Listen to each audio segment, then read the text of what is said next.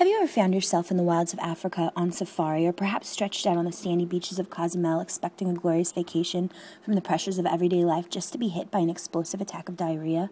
Have you ever sharted, defined as a release of feces upon farting, on yourself while strapped down with 10 pounds of luggage, 2 cameras, and an oversized fanny pack?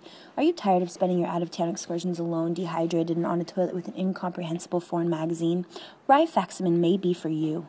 With Rifaximin, you can rest assured that your vacations will not be spent in fear of messy, flatulent expulsion. You will be able to explore and enjoy the mystical Mayan ruins, the tropical forests of Ecuador, or the quiet island getaways that you have always dreamed of.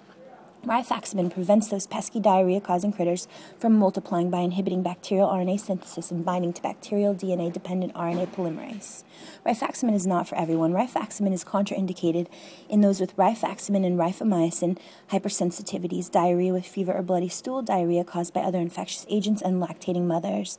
Adverse reactions and side effects may include dizziness, pseudomembranous colonitis. Talk to your doctor to find out if rifaximin is right for you. Nurses may assess for consistency and frequency of your stools, bowel sounds before, during, and after therapy, electrolyte balance, as well as possible lymphocytosis, monocytosis, and neutropenia.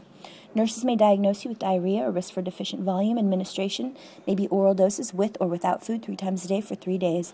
Nurses may instruct you to complete full prescription of rifaximin despite immediate results. Nurses may instruct you to stop taking rifaximin if diarrhea condition worsens, if symptoms continue for more than 24 to 48 hours, if fever is present, or if blood is present in stools. Nurses may instruct you to avoid driving and other activities requiring alertness. Nurses may instruct you to contact your doctor if pregnant.